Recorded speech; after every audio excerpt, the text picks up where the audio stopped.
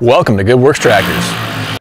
Guys, how we doing? Today we are going to compare Category 1 quick hitches versus Category 2. So you're going to see a Cat 1 on both of these outside machines right here. You'll see them in red. These are all SpeeCo quick hitches.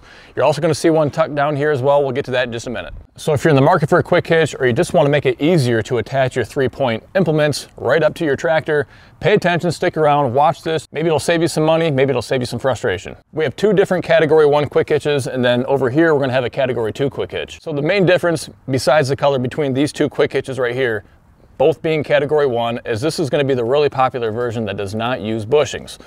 You can see this right here. For any attachment that you have with a traditional style of quick hitch, you're going to need to put a set of bushings on every implement. So if you have a box blade, a rear blade, a ballast box, a tiller, a brush hog, all that kind of stuff, you need to get a set of these bushings to put on every single attachment, and that can get really expensive.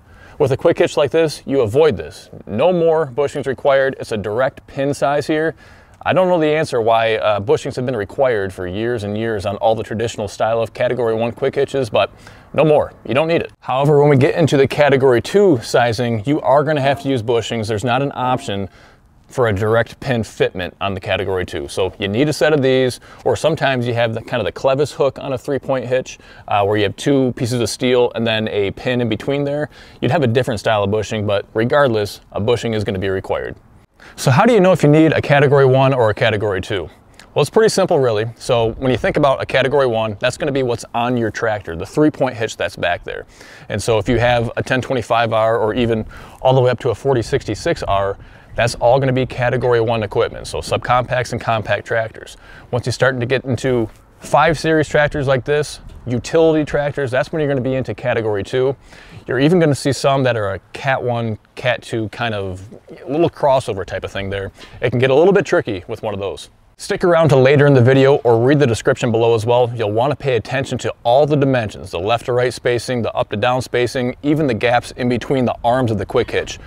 Check that against what you have on your machine there to make sure it's going to work for you. So whatever category your tractor is means that's going to be what size attachments hook up to it. So if you have a Category 2 machine like this one here, you're going to hook up Category 2 attachments. Same thing if it's a Cat 1 machine. You're going to hook up Category 1 attachments to it. These two Category 1 quick hitches here are going to weigh right around 70 pounds, give or take an ounce or two. When you get up to the Category 2, that's going to weigh in at a whopping 134 pounds. How we've been shipping out these Category 1 quick hitches is going to be wrapping them up. We don't put them in a box. We don't do anything like that. We've had really good success just wrapping them up with corner protection and bubble wrap and shrink wrap or stretch wrap and sending them out UPS ground. Once you get up to the Category 2 though, it starts to get a little bit cumbersome to try to wrap that up and have UPS come here and pick those up. So I think what we're going to do is start shipping those out on a really small pallet.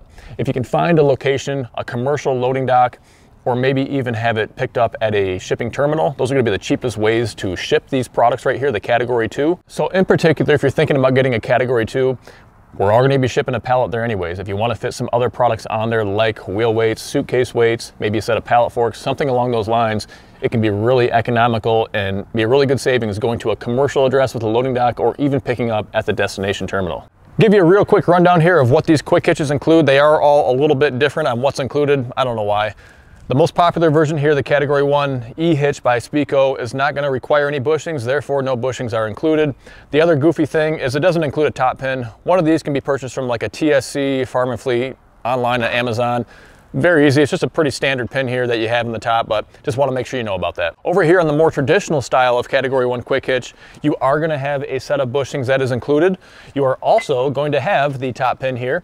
And then even this little funny looking contraption right here, which is called a floating top link adapter. This is really designed to be used in place of a top hook. It'll kind of hang down like this and you can hook up maybe a non-quick hitch compatible attachment to it. Over here on the Category 2 quick hitch, you are going to get a set of bushings again like this. And if you have the clevis style that has, again, the two pieces of steel with a pin in between, this doesn't work on there, but there are a lot of attachments out there that do use this style of bushing. You are also not going to get that top pin on this version either, so make sure you pay attention. It's going to be a little bit bigger pin size, a Category 2 pin size that you want to have for your Category 2 quick hitch. This video idea came about because of a lot of questions from customers that have or want a solution maybe to having a Category 1 and Category 2 quick hitch compatible quick hitch. And I don't really know a product that exists like that, and that's where the dimensional spacing really comes into play. It's true that a lot of the the quick hitches out there require bushings on there that are going to size it up to a category 2 or a category 3. Talking about these things right here, they take, if it's a category 1 pin that's on your attachment, they size it up to something larger than that. However, there's spacing that's involved there that becomes the real issue. That's what we're going to talk about now. So here's where the challenge lies, is particularly the lower dimensions, okay? Your inner to inner, outer to outer, doesn't matter. On a category 2 quick hitch, your ID, okay, from inside to inside is 32 3/4 inches. If you bounce over to one of these category 1 quick hitches, it's going to be 27 1/4, a full 5 inches narrower or larger, but a 5-inch difference there. And so that's going to be why a category 1 attachment doesn't fit into a category 2 quick hitch and vice versa. You also have variation between the lower links to the top links. On the category 2 here, it's going to be just a hair under 15 inches from the bottom link down here to the top link. On the category 2, it is welded in place, this top hook, presumably to add more structure, rigidity, strength to the overall system. On the category 1 quick hitch, you're going to have a range for that top hook. You know, a max height, a lowest point. You're going to have basically 14.5 inches at the minimum to 17.5 inches. So you have 3 inches of playroom, wiggle room from the bottom to the top. I'm going to give you a couple quick dimensions here, both on the hooks and then also back to the ID on the inside of where you would mount one of these quick hitches to your 3-point hitch. On a category 2 quick hitch, these hooks measure about 1 3/4 inches wide. Over on the category 1, these links are going to measure, just shy of 1 1/4 inches. The last dimension I want to give you is actually going to be the ID right in here where the quick hitch attaches to the 3-point arm. In this question, or this dimension, I guess I'm giving it to you because I've had a few folks that have actually had a stabilizer arm that doesn't come back and tie in somewhere midpoint on the 3-point arm. It actually comes all the way out and would tie in with a pin right up here.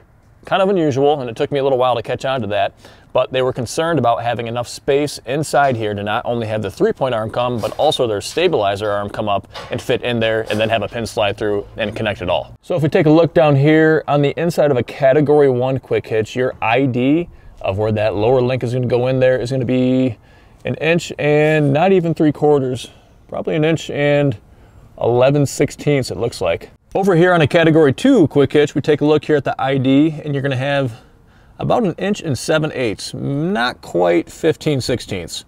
Well, hopefully that helps. You know, again, if you have a category 1 tractor, even as large as a 4066R or something equivalent to it, it's category 1. It's really simple. Get yourself one of these guys, or if you want to use the bushings, go ahead and get one of these down here.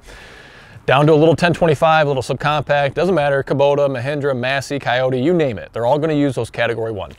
If you're into a larger utility style of tractor, category 2, that's going to be what you want. Unfortunately, there's going to be that small gap that's kind of a crossover. You get into some of the smaller 5 series like a John Deere 5045E, something like that, or an MX series in Kubota, something equivalent to that. You're going to have that category 1, category 2 crossover.